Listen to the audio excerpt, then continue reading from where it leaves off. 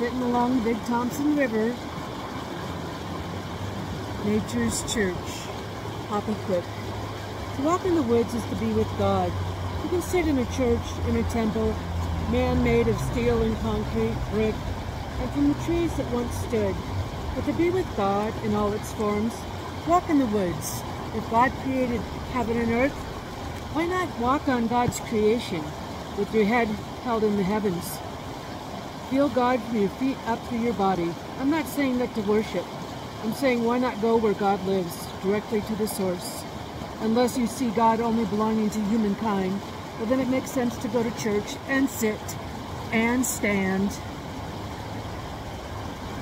in a place made with human hands. As a boy I wondered this from our pew, while remembering to sit, stand, kneel in between, looking out the window. Why don't we gather in the woods, deer do, and turkeys and trees? No roof to block the heavens if it rains.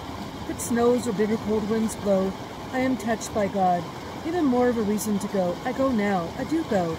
Not alone though, but with God, and with the sermon, heard through the chirping of birds, the wind in the trees. It is not my mind that needs to listen. It is my soul.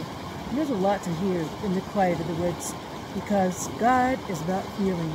And if you still your mind, you can feel it right there in the middle of your chest. I wish on Sundays to see groups of people, all faced, walking into nature to be with God. No one speaking, just being.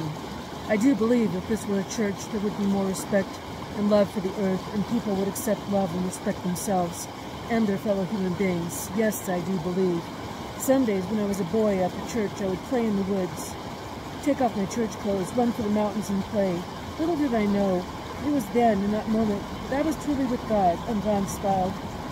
How do I know? Because I smiled. Have a great day.